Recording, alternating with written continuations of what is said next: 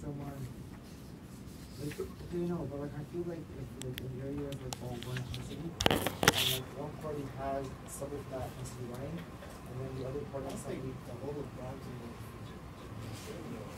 No, he means like MP. No, I'm talking about elections. Yeah, because the liberals want to come all down there, and most of the MPs were the person. So yeah, so it makes sense. And also, I think like a lot of my dad's like co-workers are like a lot of them like Jack Nixon. It's one of the things that's like the way about Mississauga that people on left and stuff. You sound like he's now. No, like he's exactly right though. Yeah, but I mean like it's whatever. Like yeah, I can't expect any difference. It's like because if you're like part of like a certain like ethnic group and you're always at those ethnic events, and so is that candidate, you've probably met that candidate before they ran, and you'll probably talk to them a few times. Because the people who run for like ethnic groups, right? They're not some random role from that ethnicity. They're usually community leaders, you know. So if you're part of that ethnicity, you probably met them before. You probably talked to them. You might just like I think policy should be more important. Well, I mean, it makes sense because like if you know them, you know, and like usually it's the community leaders who run, you know. So it makes sense to like because like if you know them personally and like if you know them personally, and like if you know them that close as well, probably Yeah.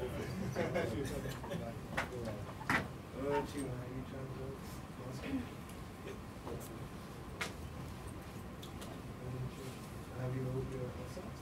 no, I just need time to do my first attempt at August.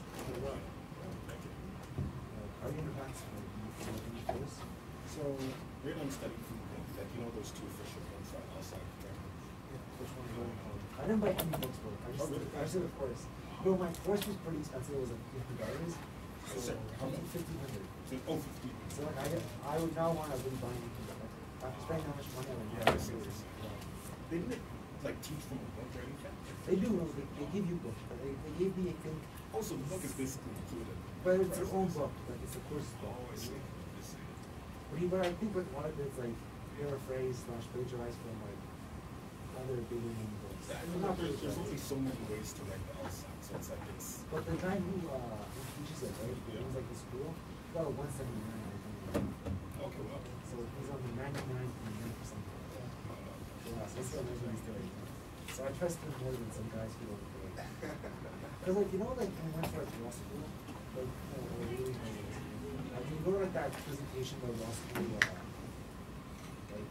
reps. Yeah, reps, okay. So, I'm not gonna say all of them, but I know one woman mentioned. I think she was from. I've gone to school. It was like a woman from like a mid-grade school. She mentioned. She's like, oh, I'm glad I never had to go through this. So my kids say, when you're law school, you're so like, because you're basically just like sales reps, and like, this one piece of fun. So you know, this guy's actually done stuff, and I think for like 12 as well, probably the same thing.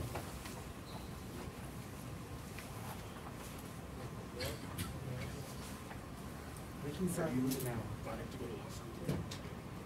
You're all good at this interview. You know when you want to write that stuff. Right here, this. If you want to go straight in from your grad, I find you like. Honestly, I reckon you can do it up until January.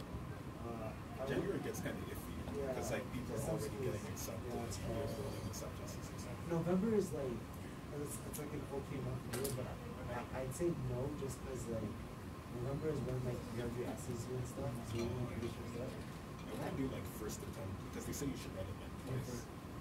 I don't know why. I heard some people advise you write it at least twice. Just to, I would advise that. Yeah, I definitely. Because I want to do maybe first time in August, like August 29th, and then second time either October. But yo, honestly, if you do it once, you get like a 165. Hey, obviously, if I get a good score on the first try. But there are people like that. Like my instructor, I think like his first score. The one thing was his third mark. His first score was like that got you into a little bit of team college. Hey, how you doing? I know once Oh, I'm all right. Because it also changes every year. Oh, just like, it depends on The the number, number. yeah, but the number stays the same. Like 160 will always be No, over but it somehow. wasn't even good. It's okay. Oh, it might be Wait, if you you went can get 0.5 somehow. That doesn't Yeah, change oh, that. yeah. Yeah. Already. So like a 158, which is my score, it's usually a 75th percentile. But for my year, it was like a 74. So like 1% difference, but like nothing major. But some students may use some of them change like drastically. But yeah, a 162 I know is a 90 percentile. So a 166. Sorry. What are you getting on the 166? What? What would you get in? You have a well, Well, depends on. if you have like the That's supposed to be an extra. GPA data, you probably get it everywhere, and you except for your T, and you have like 60, 60% chance to get it. Yeah. There's a blog that is good. It's people with crazy ideas. No, but there's on law students like the form, right? There's a rejected and an accepted, and we're missing for every student. So like I use those to compare myself. By the way, I forgot with the skills. I forgot with the skills. Yeah, it's not that good. Honestly, if you wait for the right, you know it's where you just walk. You have no way to track it. Yeah. So we were just reading the book. That you don't know. No, I have no idea. I know on the wait list, but I'm not. So you don't know if there's 5 people, 50 people. That's actually, no, that's some psychological terror. It's like you Not really, honestly. Like, you can really just wait for one person. okay, but here's the thing. Like, April 1st is when you're off, you have to accept most of the offers. So I think after April 1st, a lot of people will like cut their offers to other schools. So you gotta wait until then. Well, unless somebody rejects now, but most of them aren't gonna reject now. When you take it, you aren't bound to reject something else. So I guess if you're better speakers, so I don't think everybody's gonna like take time to reject now. Yeah, and you guys are also, I think it's Yeah, like around April 1st, people like a week before something. So honestly, bro, I'm just chilling, I'm just waiting till that. That's the indicator. I don't understand. Indicative? It's indicative. It's like, yeah. Honestly, I'm not interested in this. I was always said that. I know. Indicator. Are you sure? I've only heard indicator this way. I've never heard anyone Indicator.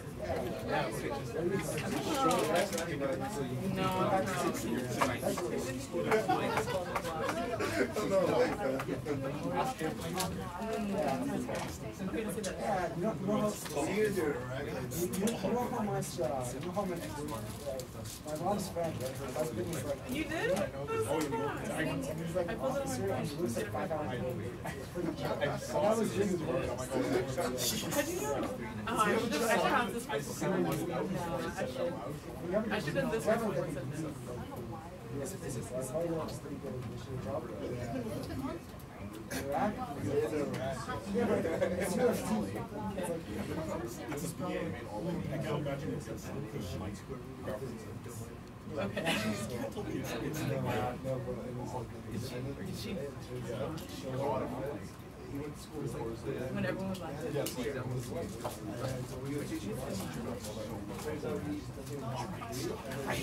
you go to have a big over a crime?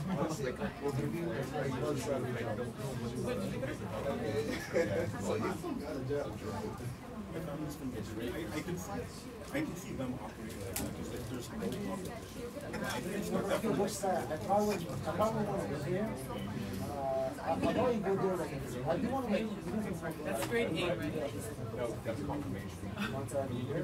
This is good vibes. It's not as dangerous as you probably do. I mean, it'll probably be 3 days for like a foreigner. What did you grab?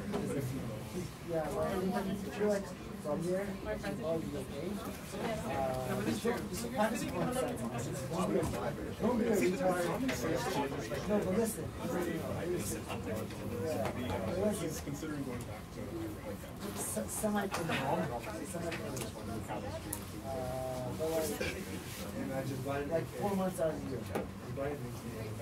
That's so good that you're in. No, honestly, Like, like, you don't have to be no, sure. like, if you don't have experience with that stuff, My family is way behind. hire someone. Yeah. If I can find someone.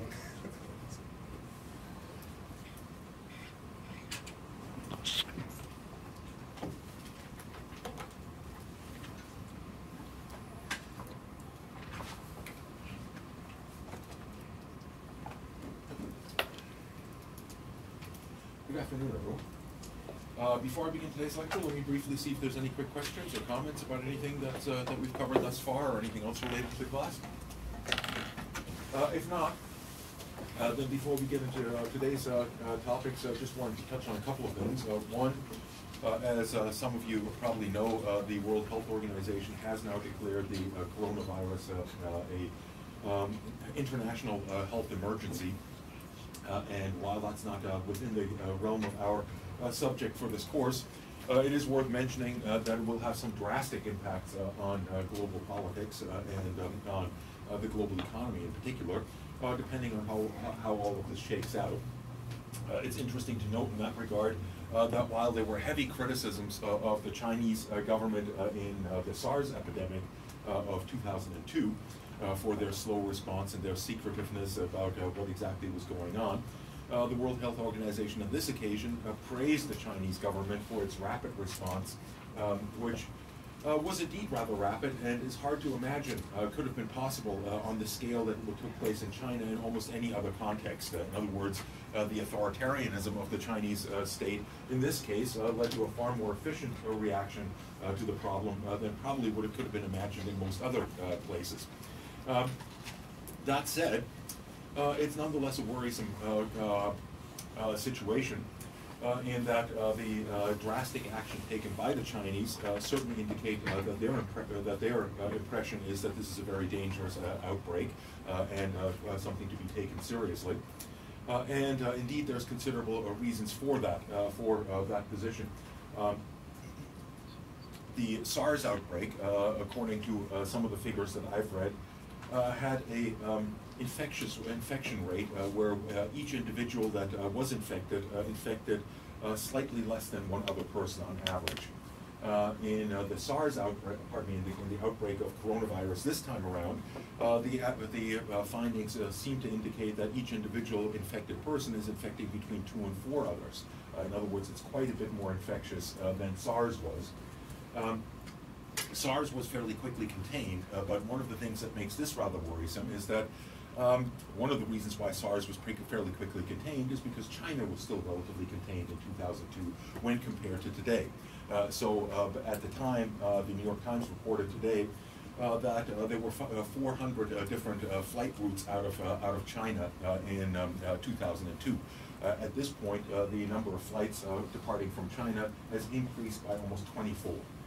Meaning that it's going to be considerably more difficult to contain this outbreak than it was last time around. The only thing that's somewhat hopeful about this is that the lethality of this infection seems to be quite a bit lower than SARS or the MERS virus that emerged a couple of years later.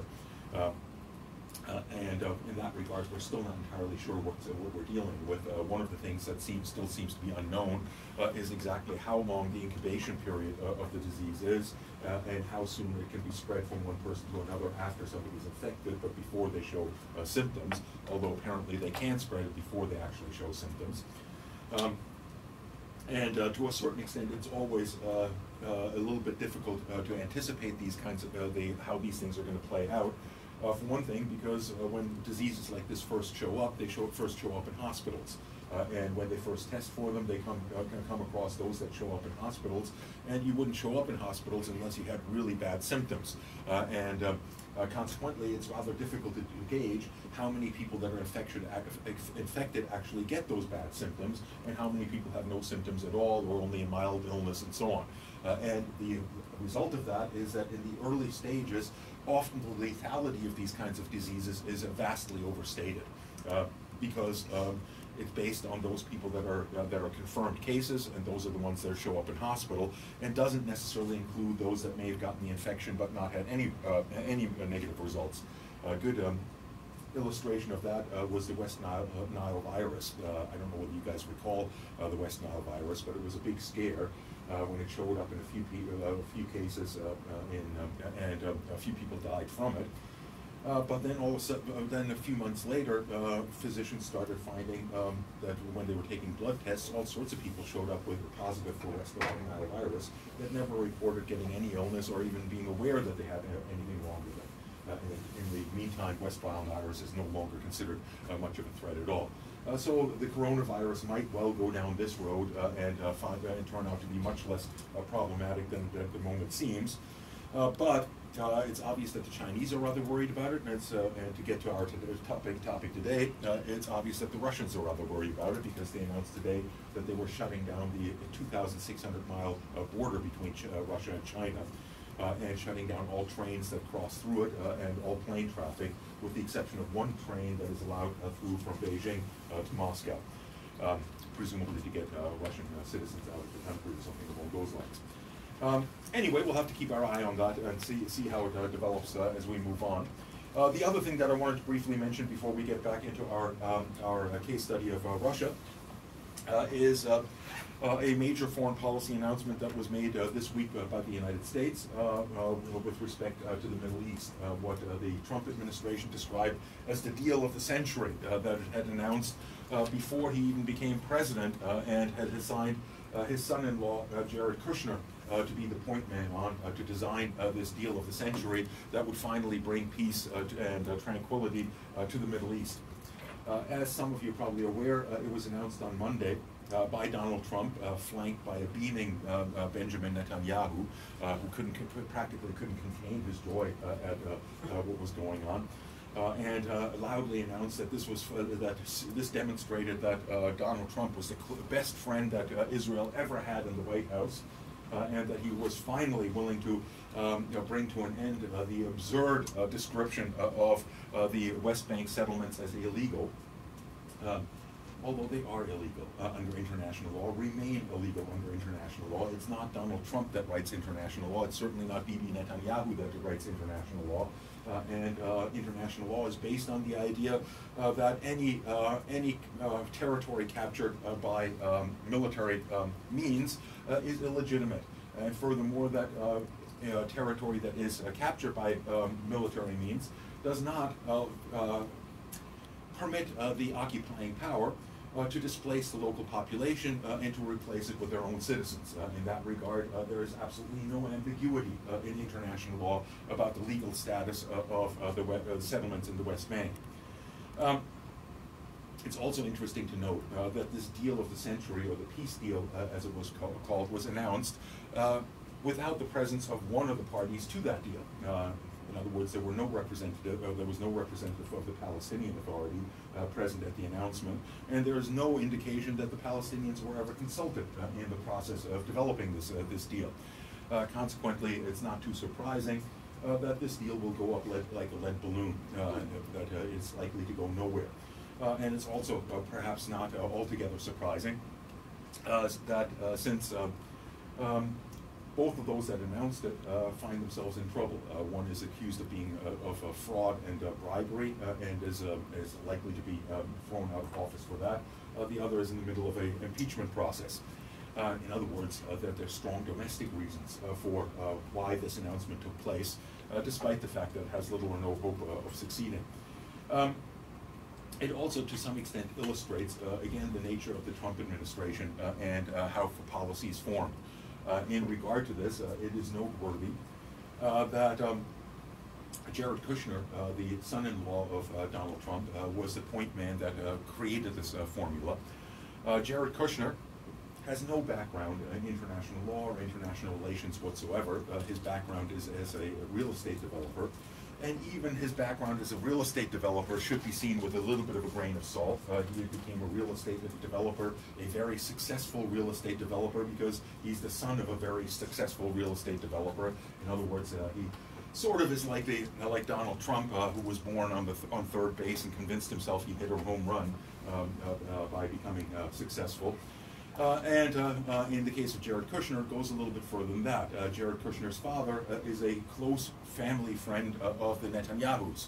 Whenever Benjamin Netanyahu visited the United States, he always stayed at the Kushner's house, and Jared Kushner always had to vacate his room in order to allow Bibi to stay there. So the family connections in that regard go pretty far. Anyway, we'll keep our eye on how this moves forward. It's interesting to note that there was a professor, a Palestinian professor, interviewed yesterday on Democracy Now! On the subject, and he had one positive thing to say about this development, and that is that this finally ends the charade, as he called it, of the two-state solution, and above all else, ends the charade of pretending that the United States is a neutral actor in this that can bring about such a deal. In essence, it's been fairly evident to most Palestinian observers that the United States is by no means a impartial player in this, but rather is closely committed to and very much influenced by the Israeli side in this conflict. We'll leave our comments at that for the time being, and turn our attention now to Russia and Russian foreign policy. We began our discussion of Russian foreign policy briefly last class by noting the consistency, to a certain extent, of the foreign policies adopted by Russia over several centuries. And one way of understanding that consistency is essentially to look at Russian foreign policy through the lens of what is often described as geopolitics. Geopolitics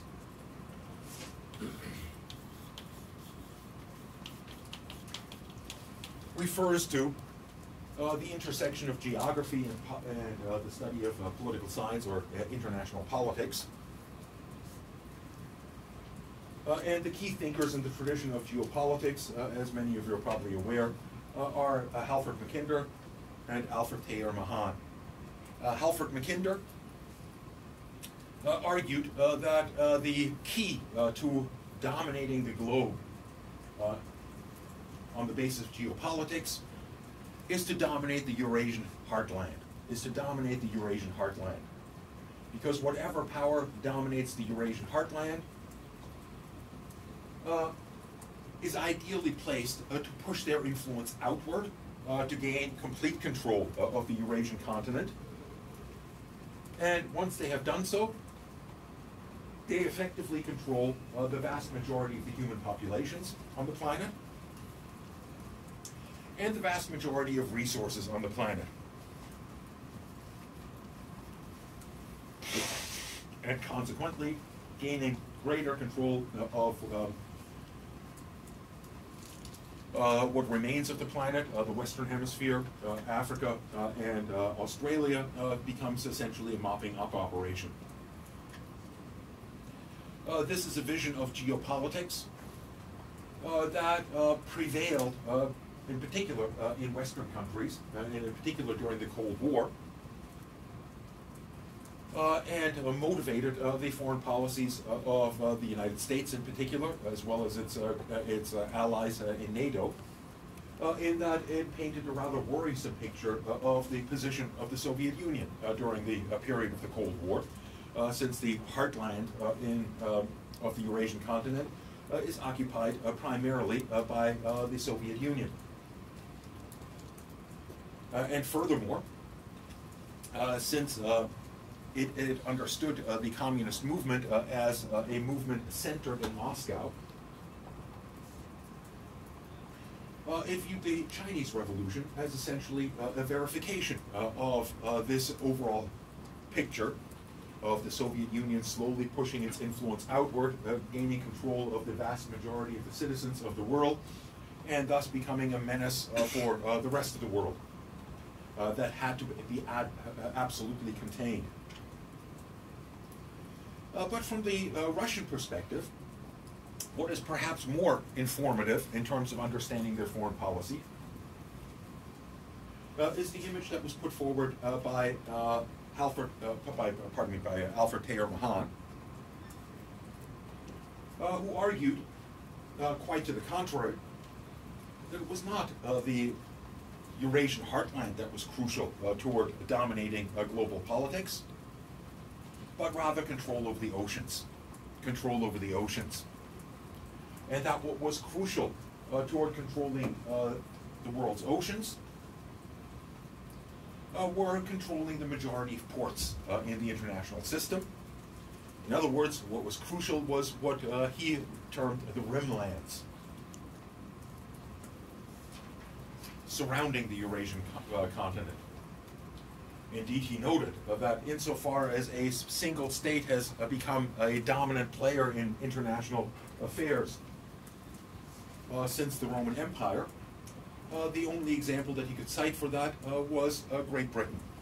And Great Britain certainly did not control the heartland of the Eurasian continent, but controlled the oceans. And controlled the oceans by having colonies in most of the regions around the rim of the Eurasian continent, as well as outside of it. Whoever controlled the oceans and the rimlands was ideally situated to expand their influence inward and take control of the Eurasian heartland as a whole. And indeed, historically, those that controlled the rimlands were more powerful states on the peripheries of Russia that created considerable fear among Russian leaders from the 16th century onward about their vulnerability, whether that is Great Britain and the European powers to the east, Persia to the south, China and Japan to the east. Russia always perceived itself as surrounded on all sides by more powerful players, with more efficient economies, and with little in the way of geographic protection from those more powerful states on its periphery.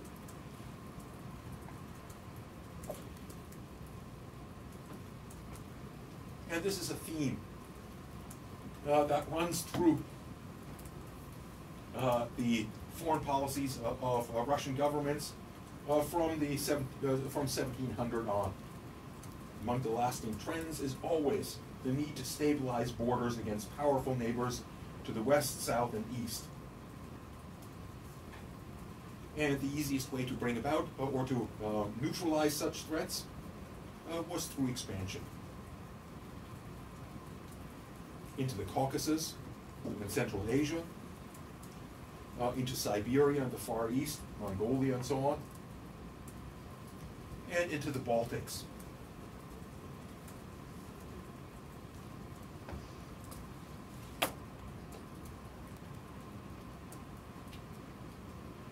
But as I pointed out last class, that has had the invariable result of creating security dilemmas. As Russia, in order to protect its borders, pushes its borders outwards, it appears more and more aggressive to its neighbors, and has the tendency to create countervailing alliances against Russia. But there's other components of this overall picture of trying to consolidate the borders of Russia by expanding them outward that have had a lasting impact on Russian foreign policy. It has, above all else, involved incorporating non-Russian speaking and ethnically non-Russian peoples into the Russian Federation or Russian Empire, the Soviet Union, or later the Russian Federation. The overall result of that has been a lasting problem for Russia in the form of a lack of a Russian national identity.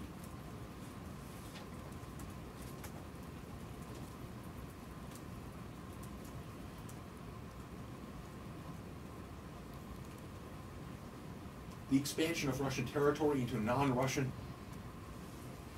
regions invariably involved, not too much different from the expansion of the British Empire, the co-optation of the elites within those territories. There's the subjugation of non-Russian speaking elites.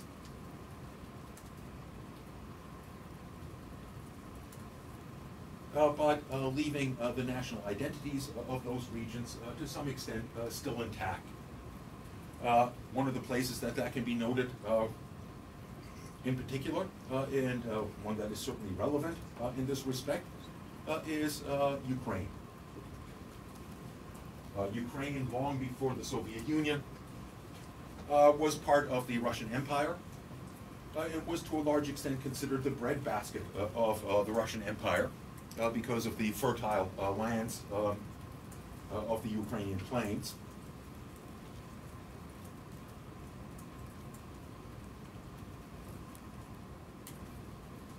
But Ukraine was never successfully transformed into part of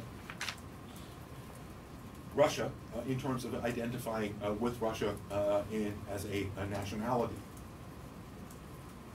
There's complex reasons for that. Some are linguistic, some relate to religion. Ukraine still has a separate language, or the Ukrainians still speak a separate language. And many Ukrainians are of the Catholic persuasion rather than following the Russian Orthodox Church.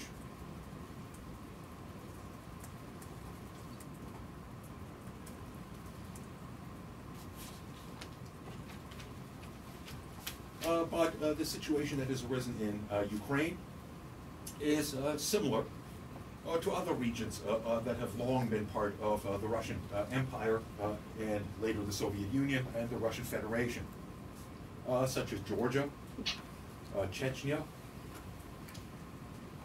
and of course the Central Asian republics that broke away from the Soviet Union after the collapse of the Soviet Union to become sovereign states. We'll talk a little bit more about that lack of national identity and how various governments have sought to deal with that. But let me turn my attention to one other component of the lasting trends within Russian history. And that is the relative economic backwardness of Russia, which is closely linked to concerns over national security.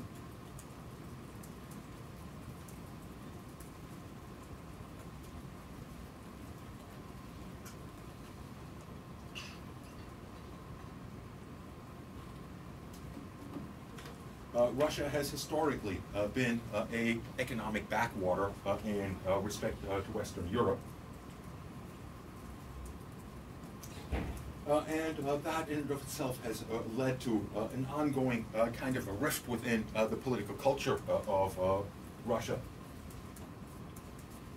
which has alternately looked at Europe for inspiration, and on the other hand seen Europe as a threat to Russian culture. As such, it has seen itself alternately as a bringer of Western culture to other regions of Central and Central Asia and further east, or as a bulwark against the spread of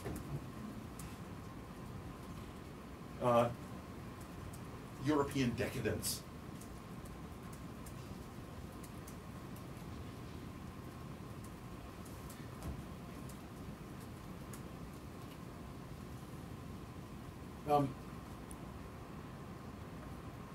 That sense of inferiority with regard to economic development is something that is long-lasting and is evident to a considerable extent in the writers from Russia dating back to the 19th and 18th centuries, writers like Tolstoy, Dostoevsky, and Herzen feature on many occasions discussions about German emigres and their greater efficiency and the extent to which Russians have learned from them and so on and so forth. In that sense, there's always been somewhat of an inferiority complex with respect to Western Europe. But at the same time, a tendency to see Western European influence as undermining core aspects of Russian culture and as introducing a more materialistic and decadent kind of lifestyle into Russia. But that economic backwardness has certainly been a feature of concern throughout the Russian Empire, throughout the period of the Soviet Union that we'll discuss in a bit more detail, and it continues to this day. In that regard, the expansion of Russian territory has also been controversial in various ways.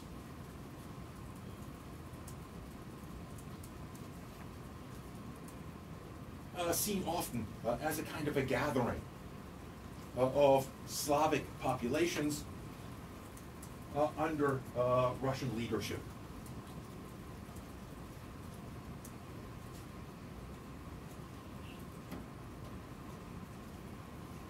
In this regard, the Russian foreign policy has consistently been influenced by the sense of solidarity with other Slavic regions, something that is currently visible, or more recently visible, in the relationship between the Russian Federation since the collapse of the Soviet Union and the state of Serbia, as it emerged from the remnants of the Yugoslav state.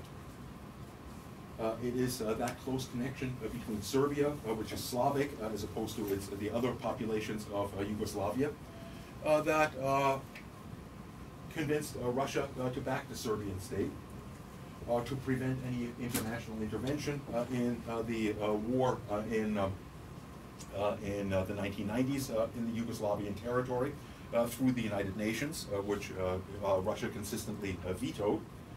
And that ultimately meant that when a military intervention in that conflict took place, it took place under the auspices of NATO, not under the auspices of the United Nations.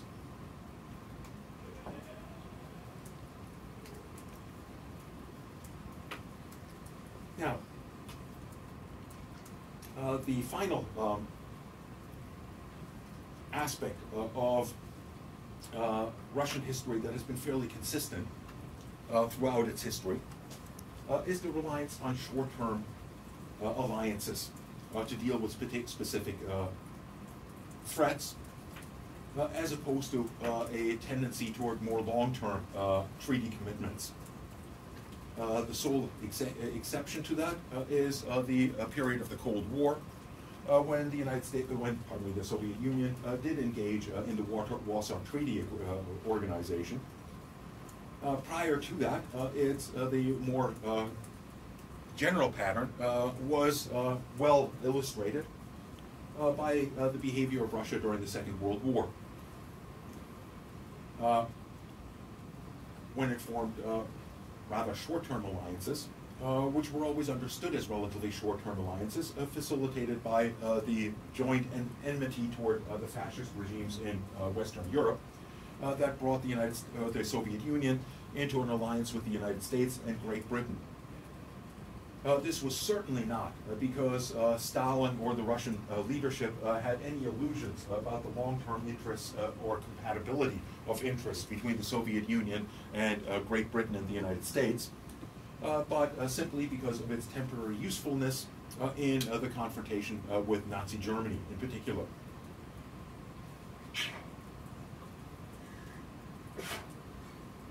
Now, as I pointed out, Russia, unlike the other cases that we've looked at so far, in particular the United States, has gone through a succession of different regime types that have had a very different domestic nature but that shared considerable consistencies, as Robert Legvold argued in the chapter assigned in your readings, in regard to their foreign policies. In that regard, I'll just give you a very brief list, as he puts them, that he describes the period from 1700 till 1825 as the Petrine Empire. In 1825, the Tsarist regime undertook a attempt to modernize Russia, which lasted until 1917, but was largely incomplete. It did see during that period the liberation of the serfs, or the elimination of serfdom in Russia. But Russia by 1917 remained a largely feudal society and a largely agrarian society. The revolution in 1917 ushered in what he describes as an internationalist state of nations. We'll talk about what he means by that in a few minutes, which was replaced by 1932 by what he describes as a nationalizing empire, which lasted until 1985. In that regard, he's referring to the rule of Joseph Stalin and his successors, and the running of what became known as a command economy under his rule. In 1985, with the arrival of power by Mikhail Gorbachev, the nature of the regime changed toward what Legvold describes as a transitory empire, which of course led to the collapse of the Soviet Union in 1991. And we'll talk about the reasons for that and the foreign policy implications in a few minutes. That gave rise to a weakened multinational state. From 1991, he puts it until 1908, until 2008. Although I would say that in that regard, he is kind of papering over a rather drastic transition in the nature of the government in Russia, in the transition from Boris Yeltsin's government to his successor, Vladimir Putin. Vladimir Putin's government in that regard is not simply a continuation of the government of Boris Yeltsin, but rather a fairly sharp departure from Boris Yeltsin's policies in an attempt to try to restore the Russian state to its former glory. It is debatable whether Vladimir Putin has any ambitions to expand the Russian Federation back to its pre-Soviet borders, or to its Soviet borders. The Russian Federation currently is roughly back to where it was in 1650 in terms of its territory.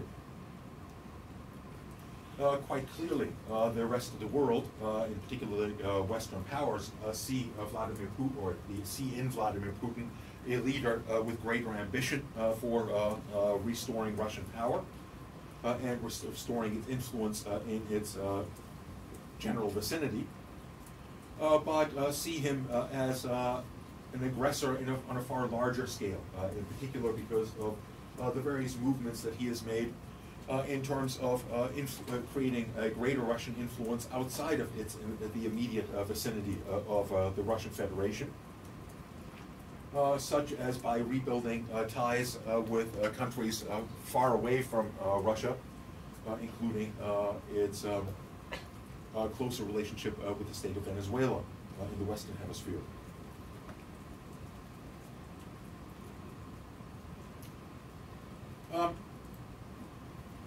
To understand Russian foreign policy in the current context, I don't want to take you through a long discussion of Russian history and Russian development. Suffice it to say, however, that it is important to understand some of the basic changes that took place within Russia, especially in the 20th century, and how those have had an impact on Russian political culture today, and on the structure of Russian interests as they continue in the present as well. Toward that end, it is certainly worth noting that when the Russian Revolution took place in 1917, that ushered in the communist government of Vladimir Lenin, Russia was still, to a large extent, a feudal state. A feudal state incapable of really building the kind of socialism and communism that Karl Marx had envisioned in his writings.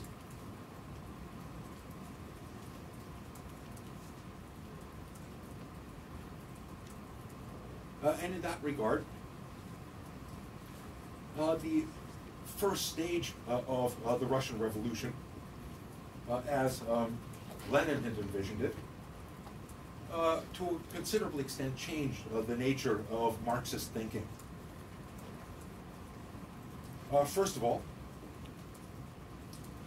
Vladimir Lenin argued that the revolution in Russia is explainable insofar as he understood the capitalist system as above all else an international system, and saw Russia as being in the beginnings of a drastic transformation shaped by capitalist forces that above all else weakened the regime of the Tsar. It's interesting to note in that regard that the attitude of the communist parties under the leadership of Lenin prior to World War I saw World War I as essentially a inter-imperialist rivalry in which the working classes of Western Europe and elsewhere had no stake and refused therefore any support for the national governments involved in these various wars. Which of course made them seem, from the perspective of, for example, the German government, as traitors. Traitors that refused to come to the defense of the fatherland when it was under attack and so on. And I suspect the same attitude prevailed in most other countries that expected their citizens to be loyal first and foremost to their country, not to their political party.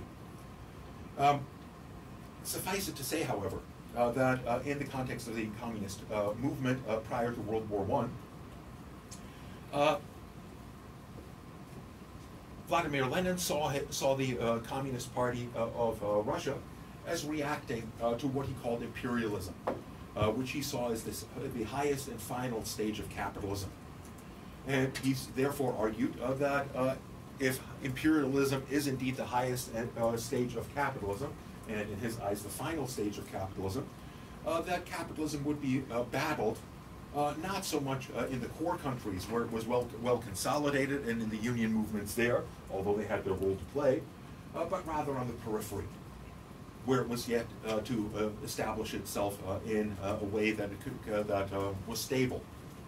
And that as accidental as the success of the Russian Revolution was in that context, being facilitated essentially by the disruption of World War I, that it was the role of the Communist Party in Russia to hold on to power, to transform Russian society, and to use its base of power to support revolutionary movements around the world. It's in that context that they formed the Communist Internationals, to facilitate the cooperation of communist parties around the world to bring about a world revolution.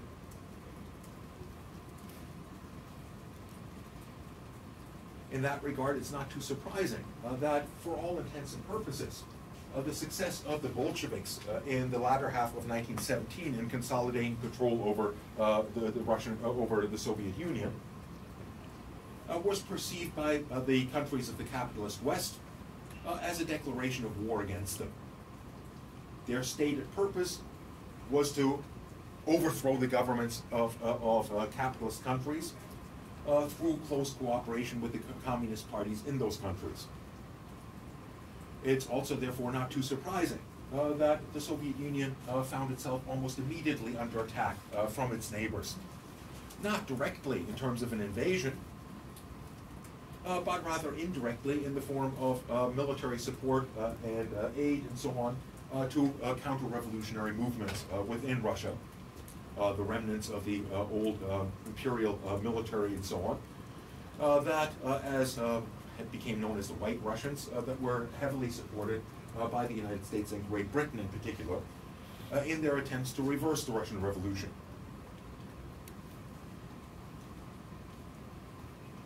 Those, as you probably know, failed to bring about or to dislodge the Bolsheviks from power in Moscow. but nonetheless made evident that Russia had to, or the Soviet Union, had above all else to defend itself and to stabilize its own revolution before it could become a prominent and powerful player in promoting revolution elsewhere. Now it's interesting in that regard to also note that this entailed, above all else, for the Soviet Union to overcome its economic backwardness, which it had inherited from the Tsarist government. And it's worth talking a little bit about that economic backwardness. Why was Russia so economically backward? Why had the kinds of processes that prevailed in Western European countries that gave rise to a middle class and to industries and so on in places like Germany, Holland, France, Britain and so on, not taken place in Tsarist Russia? The main, or the best way to explain that is essentially that the Tsarist regimes in Russia always looked to Europe and recognized that modernization was a two-edged sword. In other words, while it increased the power of states like Britain and Great Germany, it also undermined the powers of its traditional elites. In other words, to modernize Russia could unleash forces within Russian society that would undermine the position of those traditional elites in precisely the way that modernization in France had given rise to opposition to monarchical rule and ultimately to the French Revolution. In that regard, the elites in Russia were always rather half-hearted about pursuing any kind of drastic modernization or allowing major industrializations and things along those lines to take place. At the same time that they recognized that not to pursue those kinds of goals left them in an economically backward position. The result of that is that, of course, that by the time that the Russian Revolution took place, Russia was still a very backward country, overwhelmingly dependent on agriculture, with a very small industrial working class, certainly not one that could control the state by democratic means. And the vast majority of Russian citizens were peasants, peasants that were understood by the Communist Party to be a reactionary force that had to be transformed as quickly as possible into a modern working class, into a modern proletariat that could be controlled by the Communist Party. Now that had two implications, one of which is that whereas many Marxists, and in particular those that were of a slightly more anarchistic inclination than Karl Marx himself, viewed the arrival of socialism as being carried on a mass movement that represented the vast majority of the societies in which that transition was to take place, and was to displace the narrow elites that dominated those societies under a capitalist system. In the Soviet Union, obviously, that could not be the case, since the the Communist Party, which had its support in the very small working class within Russian society, represented only a very tiny portion of the population. What grew out of this was the understanding that is often called vanguardism. In other words, that the communist intellectuals led by Vladimir Lenin saw themselves as having the responsibility of guiding the rest of their society to the goals that they understood, but that the people themselves were incapable of understanding. In other words, a kind of an authoritarian transition to a less authoritarian system. Lenin also recognized, however, that capitalist forces were enormously important in bringing about the kind of social transition that created the preconditions for building a modern socialist and ultimately communist state. And that Russia could not simply bypass that phase and consequently needed to unleash capitalist forces to bring about an industrialization within Russia. Toward that end, he initially proposed what became known as the New Economic Program, NEP, which was designed essentially to do exactly that. The basic idea was that the Communist Party would hang on to political power, but unleash forces, economic forces within society that would achieve essentially what a capitalist market system achieved in places like the United States and Germany, by allowing market forces to largely determine the investments of companies.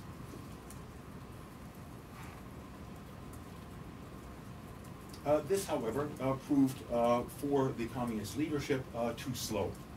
And Vladimir Lenin, of course, died in 1923, shortly after the Russian Revolution, and was replaced by Joseph Stalin, who took a very different approach and consolidated his rule, according to Legvold, roughly around 1932, and initiated a very different kind of state-driven industrialization based on what became known as command economies.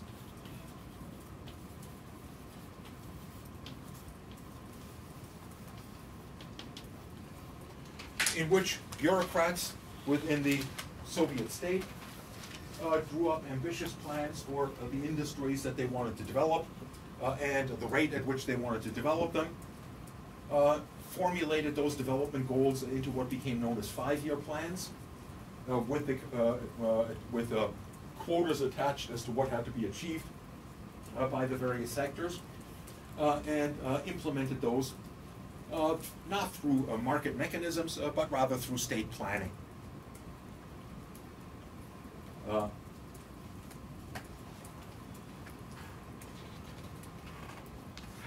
Now, I don't want to give you a lesson in economics and why this might have been a bad idea in many ways.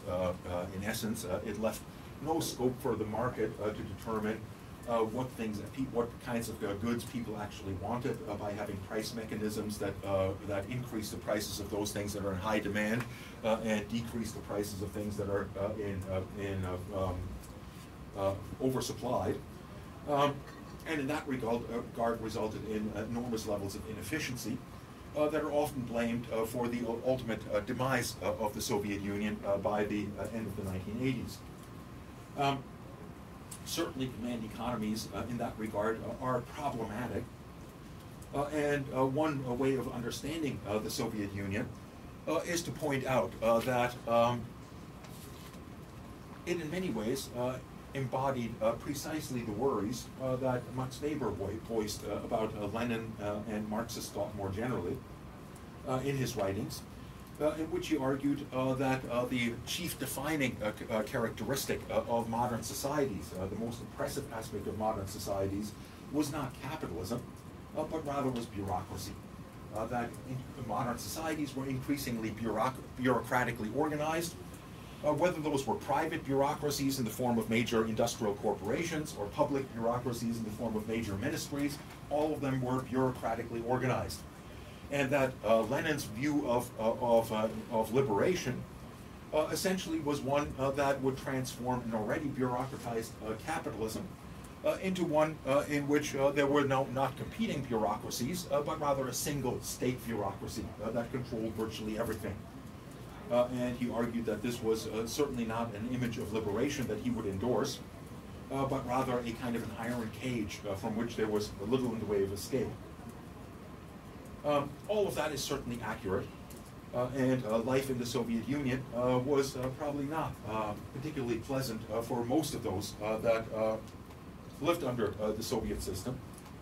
But to truly understand the impact of the Soviet system, we have to get a little bit beyond the conventional wisdoms about the problems with command economies and its ultimate demise, to recognize that while the Soviet Union ultimately failed to meet the needs of its population, which resulted in its demise in 1989 and thereafter, it was far more successful than virtually anyone would have expected it to be in 1917. In that regard, I don't want to take you through a long list of statistics that demonstrate this effectiveness, but simply to cite some very basic examples. One way of taking a shortcut in this regard is to note that the Soviet leader that replaced Stalin in 1953 after Stalin's death, Khrushchev, Nikolai Khrushchev, visited the United States in 1960, not the United States so much as the United Nations, which happens to be in New York City. Part of the UN treaty is that everyone has the right to travel to the United States. The US cannot deny them their visa if they are going to visit the United Nations. Interestingly, the Trump administration has now backed away from that by refusing to allow certain individuals from countries like Iran to come and give speeches in the United Nations. Interesting to see how that plays out in the long term, and whether there's major complaints from the international community about the United States trying to veto access to the United Nations. Suffice it to say that in 1960, the United States was still abiding by that, and despite the fact that the Soviet Union was seen as a major threat to Western countries in general and to the United States specifically, he was nonetheless allowed to come to give a speech at the United Nations. And in that speech, he apparently used the phrase, "We will bury you," to describe the progress of the Soviet Union. And as you can probably imagine, at the height of the Cold War, that sent people screaming in protest and with the suggestion that he was threatening the world with nuclear destruction. And he was asked about that by journalists, and he immediately said, "No, that's not at all what I meant. I have no intention of literally burying anyone, let alone the United States or its allies. What I meant was a reference to our understandings of Marxist principles, which have always pointed out, according to Marxist studies, that the history of human societies is one of a progression of economic systems in which those that are more progressive invariably replace those that are less progressive. In that regard, hunting and gathering societies gave way to modern civilization in the form of slave-based societies, in large part because these slave-based societies were better able at concentrating resources in such a way as to project power and to produce human progress. Feudal societies replaced slave-based societies because they were better able at organizing the productive capacities of humans than their slave-based counterparts, and therefore largely replaced them.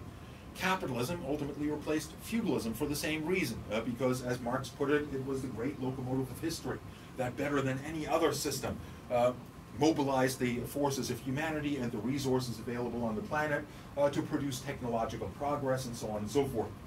In the same sense, socialism is more progressive than capitalism and will eventually replace capitalism because of its enormous success.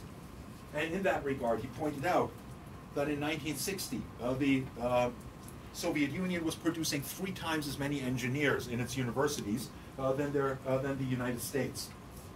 That in the short period from 1917 to when the Nazis attacked the Soviet Union in the early 1940s, the Soviet Union had gone from a backward feudal agrarian state to being able to not only hold at bay, but ultimately defeat the most productive and most powerful country in the capitalist world, which at the time was certainly Germany. Furthermore, he pointed out that since that enormously destructive war, enormously destructive both in Germany and in particular in Russia, which lost more citizens during the Second World War than any country involved in the conflict, estimated around 25 million, that in the aftermath of all that destruction, Russia successfully developed a nuclear weapon. Very shortly thereafter, successfully developed an H-bomb along with the United States. That had beat the United States in the space race by being the first to put a satellite into orbit, and shortly thereafter the first to put a manned spacecraft into orbit. both embarrassing events that ultimately led to John F. Kennedy announcing that he wanted to put a man on the moon by the end of the decade, which was largely a response to the enormous success the Soviets had in exploring space and the substantial lead that they had in that regard. In that respect, he argued that all signs pointed that the Soviet Union is progressing much faster than its capitalist counterparts and will ultimately replace them. We know, of course, that that was a rather rosy assessment, and that despite the fairly tremendous successes that the Soviet Union did indeed have in regard to those achievements, that it ultimately failed to keep up with the ambitions of its own citizens and with the standards of living in Western countries that brought it to an end. But I think it is important in that regard to recognize at least those limited levels of success in the Soviet system. And to recognize in that context also that the collapse of the Soviet Union was not something that was universally celebrated either within the Soviet Union itself, or for that matter among its allies. So in East Germany, for example, the first region to break away from Soviet control after, at the end of the Cold War, there have been numerous studies done on the attitudes of former East German citizens to the transition to becoming part of a unified Germany, and to their communist past. And one of the phrases that is repeated over and over again by people from East Germany is that, well, we recognized after the collapse of East Germany that everything that our communist government told us about communism was all a pack of lies. But it turns out that everything they told us about capitalism turns out to be perfectly true. In other words, that quite a few of them have found some buyers regret in rejoining Germany, even though in doing so they joined one of the most prosperous countries in the world. One reason for that is easy to understand. Despite the low standard of living in East Germany, when compared to its Western counterparts under that command economy, East Germans had certain privileges that they very quickly lost, one of which was guaranteed employment. Under a command economy, there's no such thing as unemployment. And that means there's no such thing as getting fired because everyone is guaranteed employment. They might not get paid a huge amount for it. They might not have great scope for upward mobility and so on and so forth. And indeed, many of the studies of East Germany found that East Germans started to change in terms of their attitudes rather drastically. Since there was not much point in working hard to achieve upward mobility, they didn't work very hard. And took off as many hours as possible, and focused more on their relationship with family and various other creative exercises and so on, than on being able to expand consumer behavior and so on and so forth. Well, their first experience with capitalism, what happened in East Germany after it unified with West Germany?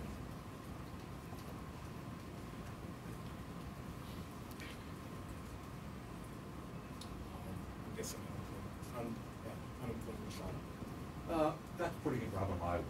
Basically, all of those enterprises that employed people in East Germany were incapable of competing with their West German counterparts and were suddenly thrown overnight into having to compete directly with some of the most efficient capitalist enterprises on the planet. Rather predictably, all of them more or less went bankrupt within a couple of months and threw pretty much all of the workers in West Germany or East Germany into unemployment.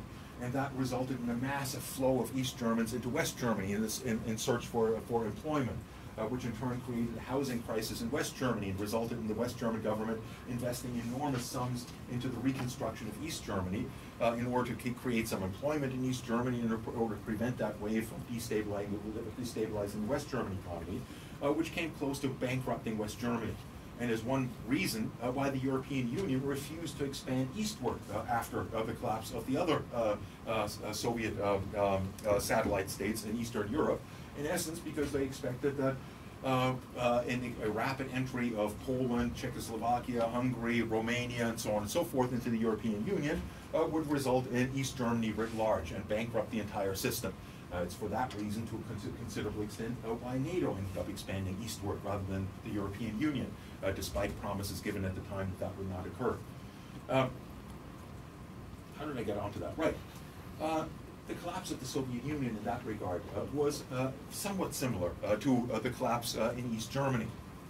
Certainly, it resulted to a considerable extent from the fact that the Soviet Union in the 1970s and 80s devoted enormous amounts of resources to its security needs, in particular with the growing conflict on its periphery in Afghanistan, which resulted in a Soviet invasion of Afghanistan in 1979.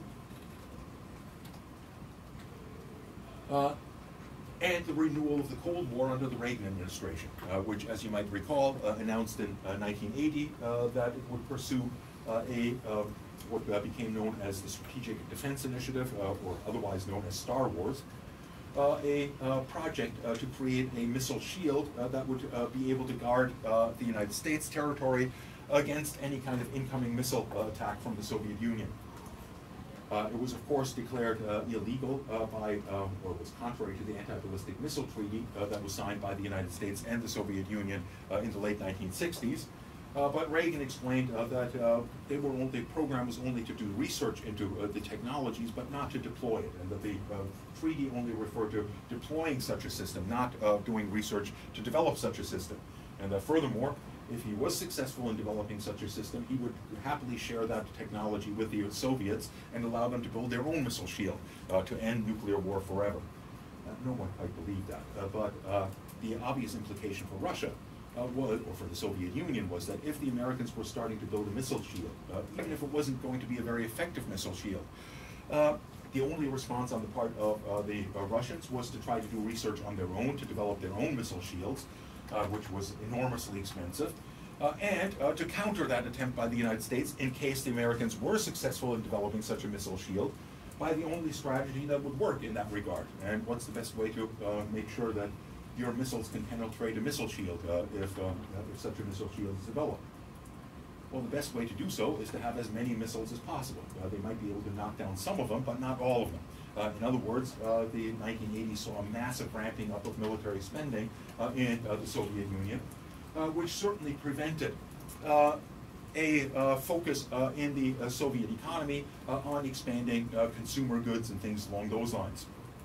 I had friends that visited the Soviet Union in the 1980s, one as a graduate student to do graduate research, and it was interesting to find in the United States at the time, anyone that visited Russia first had to be debriefed by the intelligence agencies to make sure that they didn't get themselves in trouble over there, and they were always debriefed afterwards after their return in terms of what their experience was. Did they find out anything of that sort?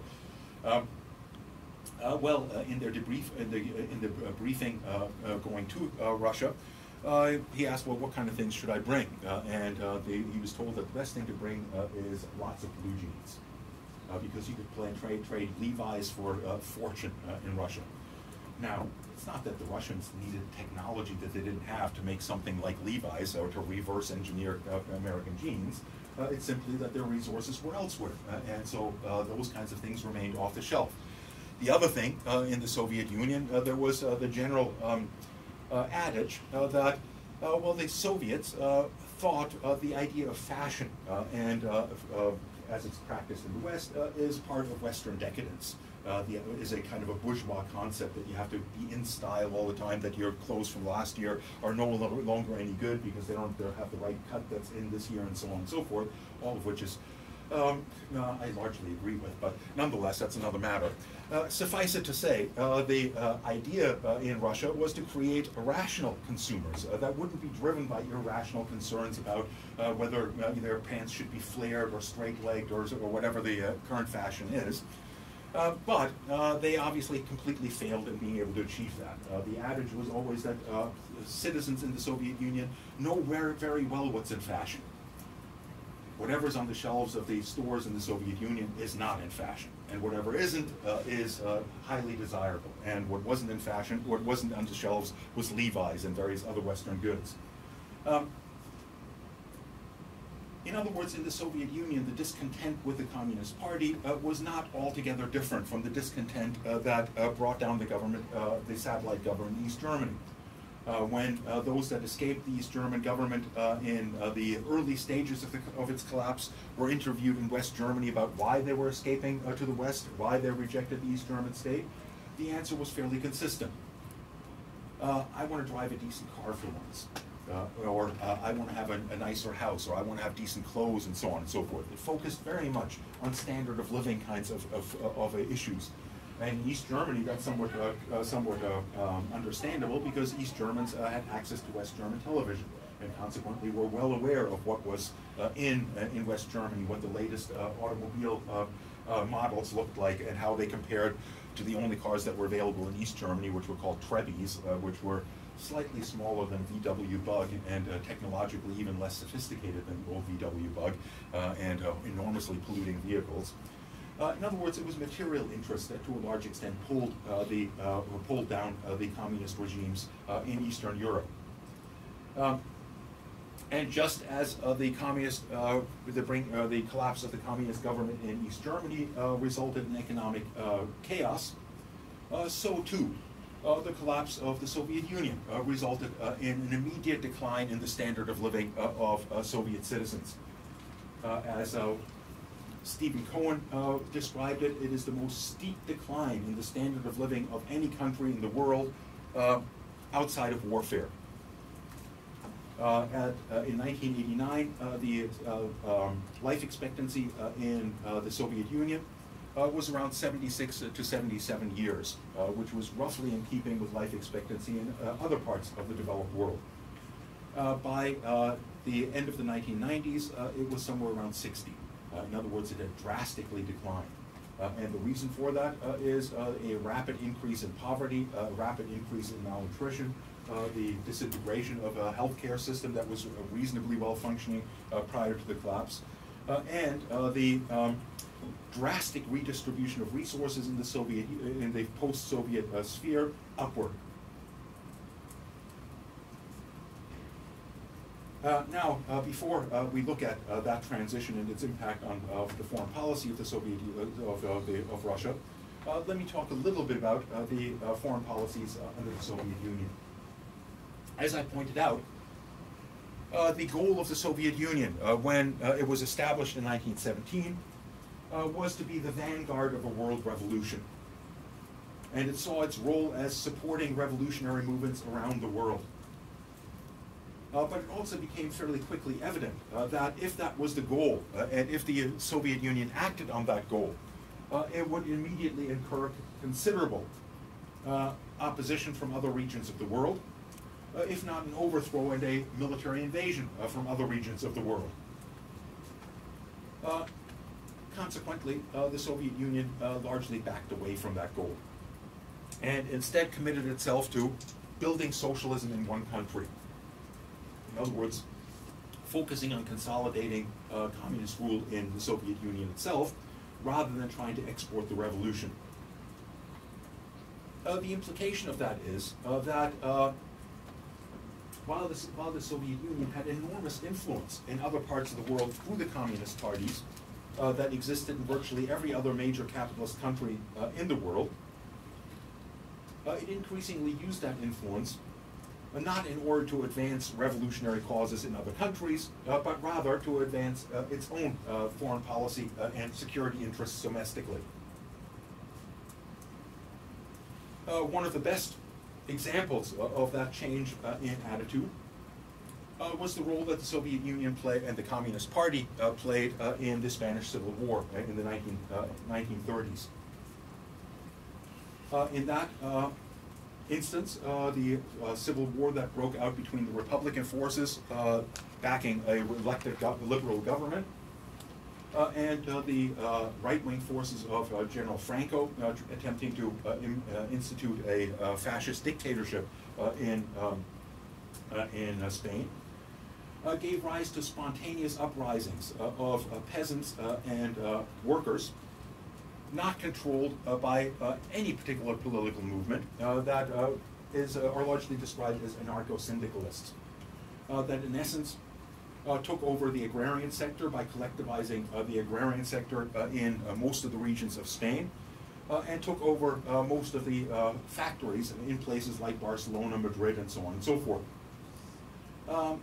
In other words, it was a very powerful revolutionary movement, bringing about a complete transformation of Spain, largely along the lines of what many in the communist movements in the 19th century envisioned. Interestingly, the Communist Party of Spain did not support those movements, and instead supported the liberal government. It saw the fundamental problem as being to create a popular unity movement against Franco, and saw the anarcho-syndicalist movements that had transformed Spanish society as a threat to maintaining that popular front by alienating the middle classes within Spain, and in particular by middle classes, Marxists usually refer to the industrialists.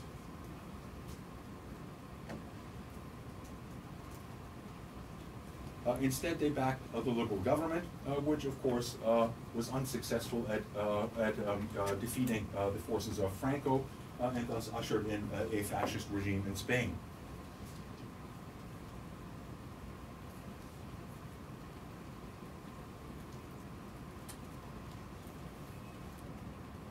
Insofar as Russia backed revolutionary movements in other parts of the world, that picture emerged to a somewhat more convincing extent in the aftermath of the Second World War.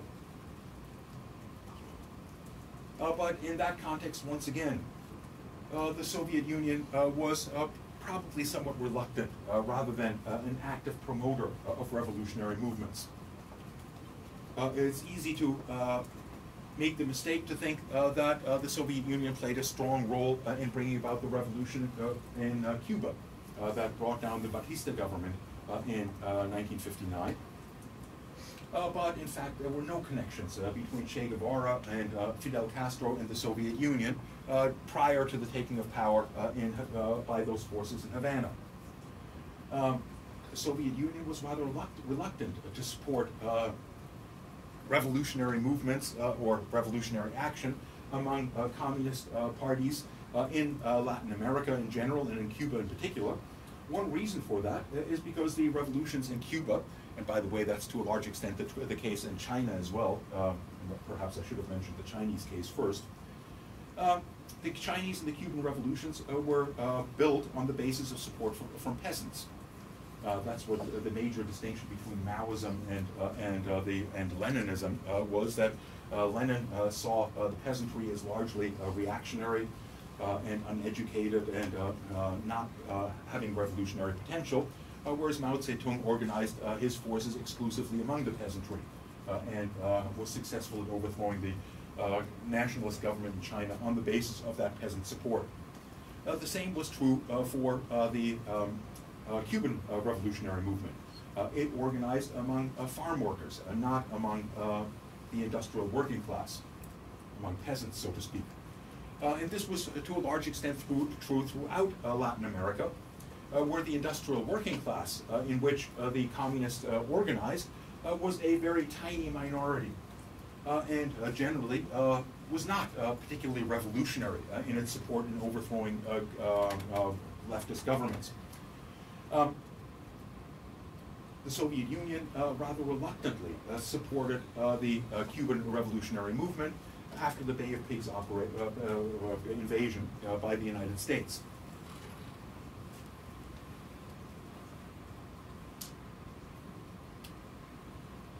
It also supported, but again, somewhat passively, resistance movements and anti-colonial movements in other parts of the world. Perhaps the best example in that regard remains in the context of Africa, where most of the anti-colonial movements had close ties to the communist parties.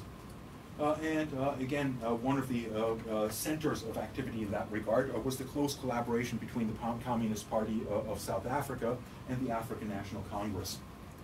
Their membership overlapped to a considerable extent, so much so that Western powers generally considered the ANC to be a communist movement and resisted any chance of allowing them to come to power, in part for that reason.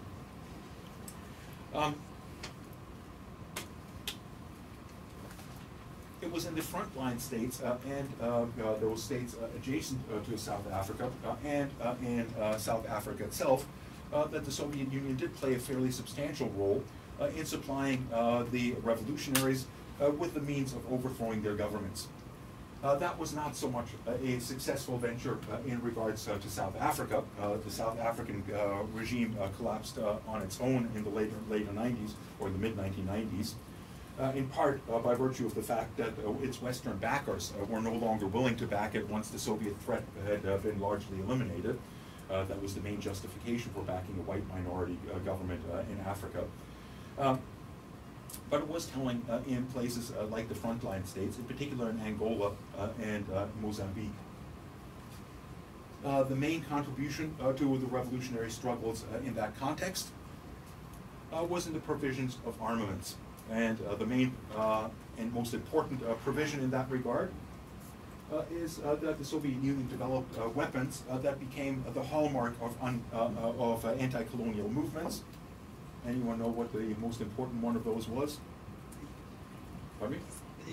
The AK-47. That was developed in 1947 by Kalashnikov. And the Russians, rather deliberately, never patented the design of the AK-47. In fact, quite the contrary.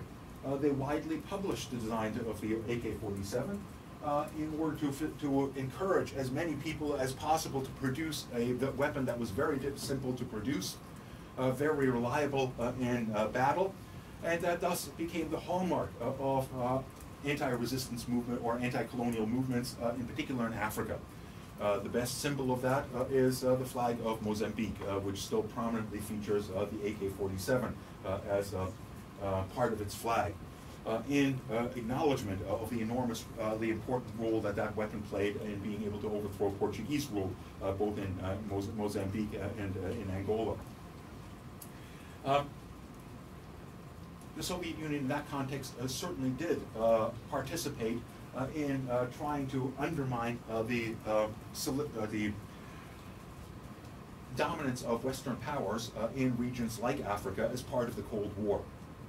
But it is still rather evident that even in the aftermath of the Second World War, the Soviet Union was above all else keen to avoid a superpower confrontation and was reluctant to support movements that might bring a superpower confrontation about. In that regard, in the immediate aftermath of the Second World War, it did not strongly object to the crushing of the anti-fascist movements in Greece or Turkey by Western forces to reassert their dominance in those areas, in part because the leadership of the Soviet Union felt that to do so would draw out the conflict and would lead to an intervention within the Soviet Union or a direct confrontation with the United States in that context. Let's turn our attention in this regard, at this point, to the situation since the collapse of the Soviet Union and the transition to a new set of foreign policies since the collapse of the Soviet Union. To do so, we have to understand the nature of the collapse of the Soviet Union to a certain extent and its various implications.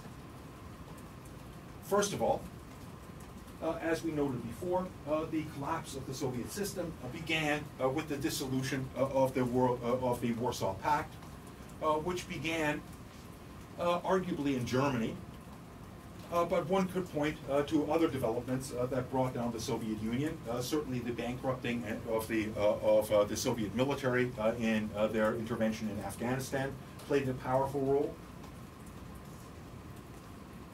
The renewed arms race that the Soviets had to invest heavily in played an important role.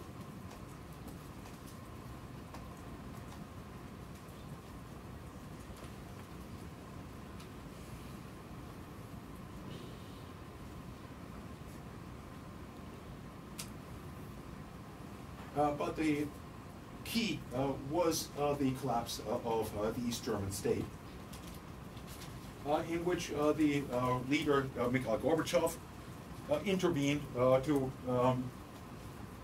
make an offer to Western countries that he would not stand in the way of a unification of Germany, so long as Germany became a neutral country between NATO and the Warsaw Pact.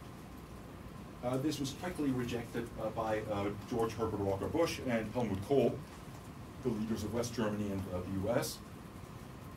Whereupon Gorbachev backed off and said that he would allow for reunification of Germany within NATO, so long as the Western powers guaranteed that NATO would not move 1 inch further eastward.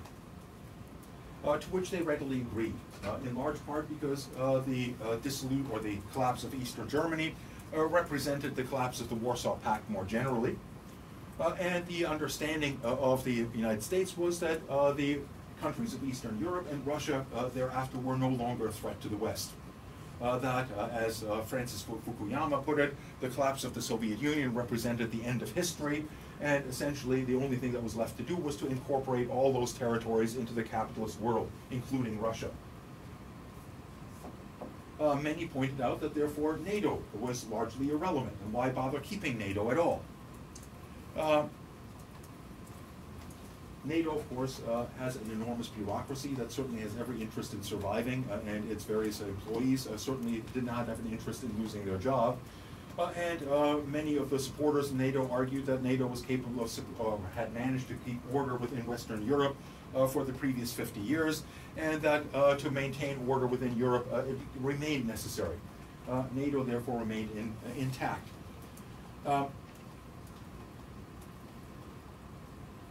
As most of you know, as the countries broke away from the Warsaw Pact, increasingly they had ambitions to become part of NATO and to become part of the European Union. I won't talk too much about Eastern Europe. Suffice it to say that the collapse of the Soviet Union followed fairly shortly thereafter. And the collapse of the Soviet Union was in many ways much more complicated and much more of a threat to international stability than the breaking away of the Warsaw Pact countries from the Soviet Union.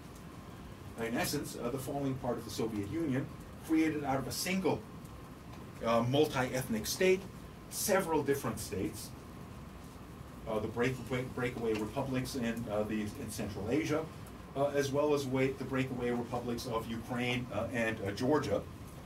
And one of the most important worries in that regard is that the rest of the world that previously faced one giant nuclear armed power would suddenly face several nuclear armed powers, some of which with rather unstable and uncertain governments. And that certainly posed a major threat to the international system. And it is to a considerable extent to the credit of both the government of George Herbert Walker Bush and the Clinton administration that they deftly maneuvered through diplomacy to eliminate that outcome and to essentially create a agreement whereby all of the breakaway republics from the Soviet Union surrendered their nuclear weapons to the Russian Federation, so that the Russian Federation graduated from this process as the only nuclear power in that context. By the way, it should be pointed out that Mikhail Gorbachev was asked repeatedly about why the Soviet Union collapsed.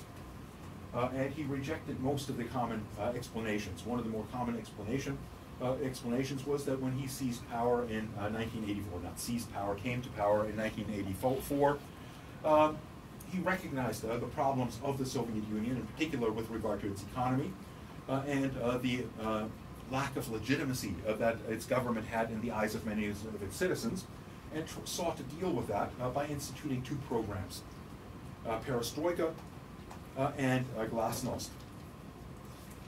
Perestroika stands for restructuring, refers to opening up the economy to greater levels of competition between different enterprises and creating essentially a kind of a market within the Soviet Union. And Glasnost referred to openness, or as the word means openness, which referred to opening up the political system to greater competition. In other words, eliminating the monopoly of the Communist Party on competition within the political system in the Soviet Union. Many have argued that the Soviet Union collapsed in large part because these programs opened up a can of worms that the Soviet state was simply not able to contain. That brought down eventually the government, of course, of Gorbachev, and led to the seizing of power by non-communist forces under the leadership of Yeltsin. He, for the most part, rejects that as an explanation. He also rejects that it was the Afghani venture that bankrupted the Soviet Union, although he does acknowledge that it contributed to it. The force that he argues was most decisive in bringing an end to the Soviet Union, anyone know? Chernobyl, the nuclear accident in Chernobyl, which was at the time the worst nuclear accident in human history. Many claim that it is still the worst nuclear accident in human history. It is not. Fukushima has bypassed it by a long shot. While Chernobyl was reasonably well contained within about a year or so of the accident, Fukushima is anything but contained at this point. It was a meltdown in 3 reactors, not just one. The cores of those 3 reactors have yet to be found. Basically, they melted right through the containment vessels into the subsoil. The only way that they can keep the nuclear waste that's stationed on top of that cool is by continuously pouring water onto it, which then becomes radioactive and drains out of it and has to be stored in enormous containers. They simply run out of containers and therefore are simply allowing it to flow into the Pacific. So it's still a very worrisome situation. But let's not talk about that. Chernobyl, he argues, bankrupted the Soviet Union for a very simple reason.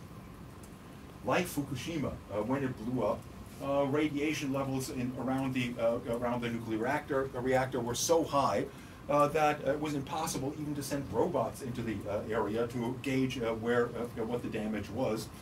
And the only way to deal with it was to clean it up as quickly as possible. But the radiation levels were so high that a person walking anywhere near that area would receive their maximum radiation exposure within about 10 minutes.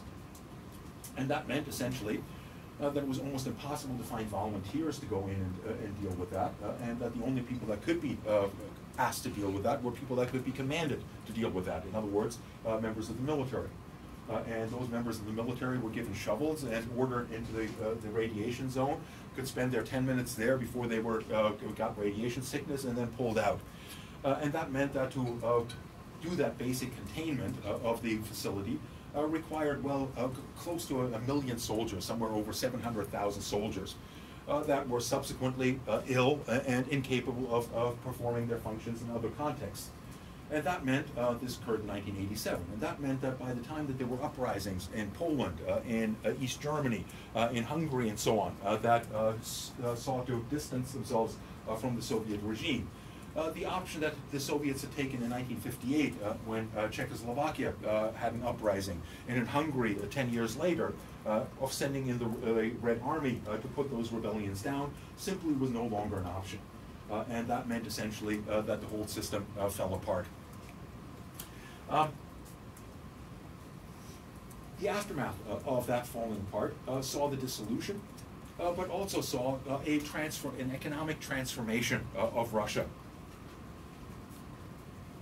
Stephen Cohen described that transformation, saying, Stephen Cohen, the foremost expert on Russian history and Russian politics, teaches at NYU.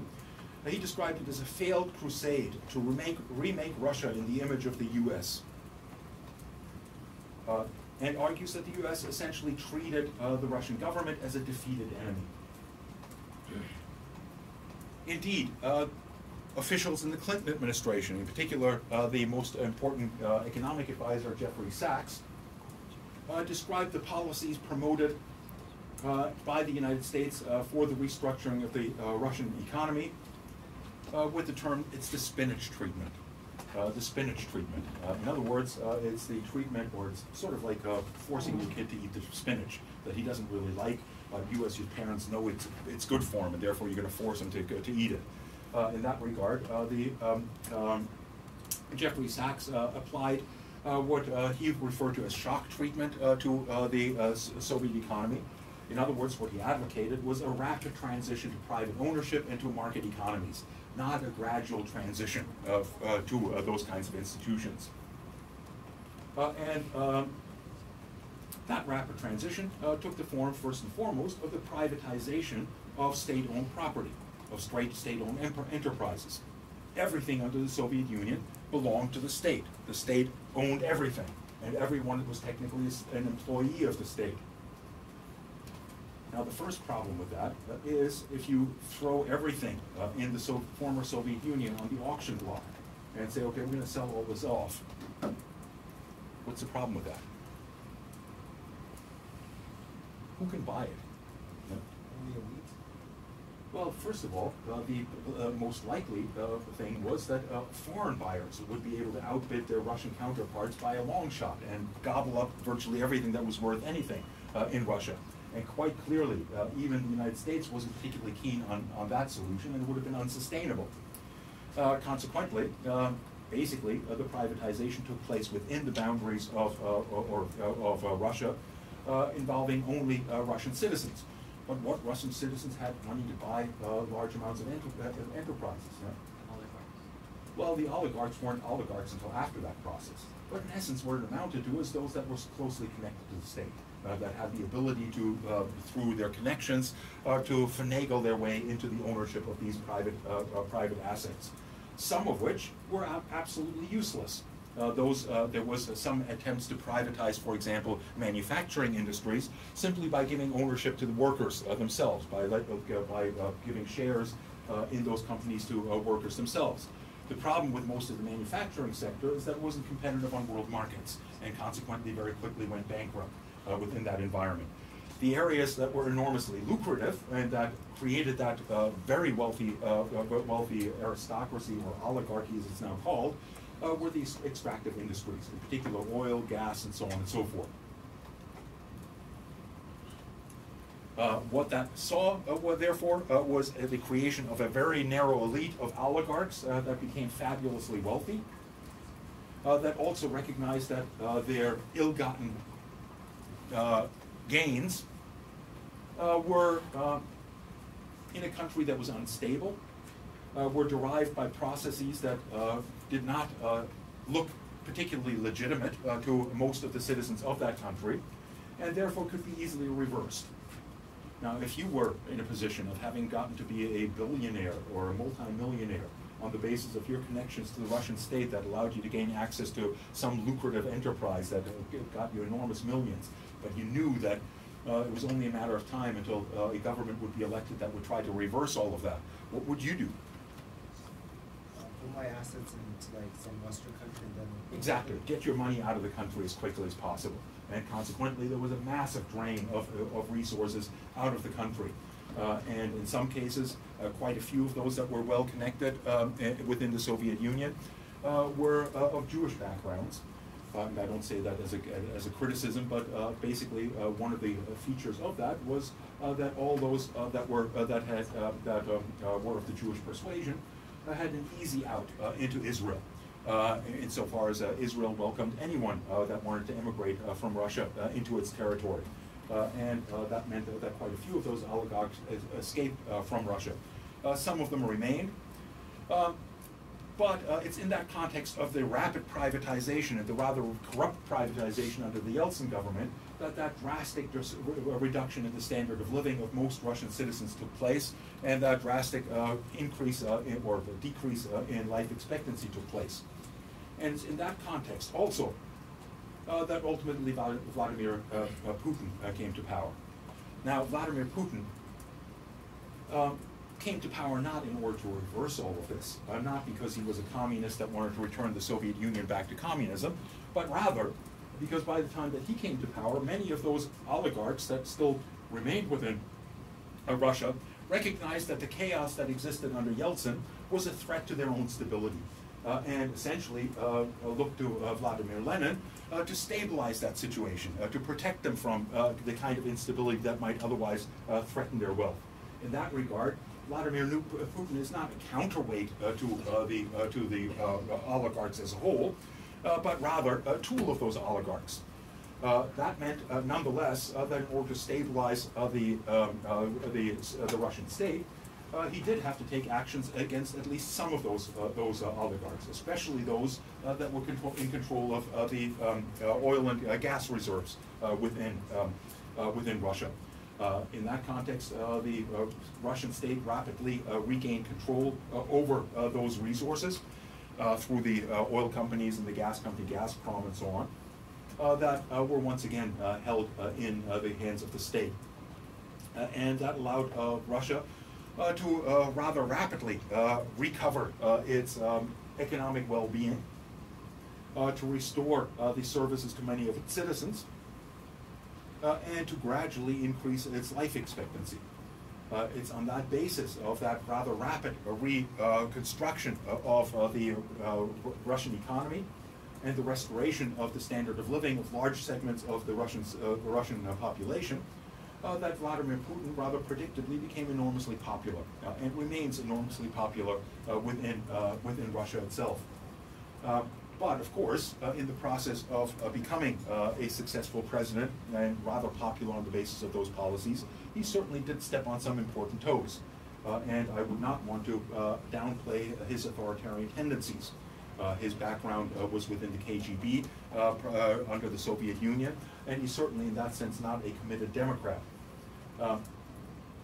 But a rather efficient administrator and somebody that did bring some logic back into the Russian policy-making apparatus. It is now 6:46, and consequently I feel that I've probably overstayed my welcome here once again. While I have not completely finished off the discussion of Russian foreign policy, and we'll look at Russian foreign policy since the collapse of the Soviet Union a bit at the beginning of next class, I figure it's probably best to let you go at this point anyway, unless I hear loud objections from the class. If not, thank you for your attention, and have a great weekend, and we'll see you next week for another exciting look at Russian foreign policy before we turn to our next case study.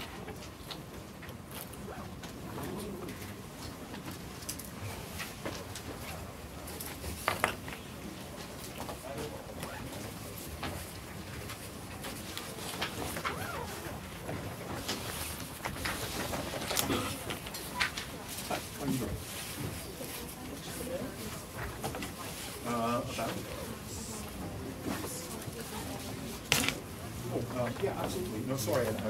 Yes, you sent it to me earlier today. Yes, I did receive it. The thing that I would suggest is that you bring me your return. I'd be happy to look it over and add any comments. And yeah, that's great. So just give it to me. I will look it over, and I will either write my comments and a more detailed explanation of the grade, or if I think there's improvement that it deserves a change, I'll reserve for you. And if you want to discuss it in more detail, we can do that next week. So I'd probably save some time so I can do it first. Yeah, no problem. Pardon? I'm not a permanent member of the faculty, so generally they have not allowed me to do so. That doesn't mean that I can't advise you if you take on a different supervisor and you want my input on your project. I'd be more than happy to help you out with that. But I don't think I can be the official supervisor. You could ask. Probably the person to ask about that would be Norma in the political science department. Unfortunately, you can't cross over disciplines. So without that, we have to be an official history. Well, again, yes, if you were doing it in the history department, you would have to find a supervisor in the history department. But that doesn't mean that you can't ask me for advice on your research project, and that I can't, give you some pointers as far as that goes. But I certainly can't supervise it. Next couple, each item need to be Holocaust history. Oh.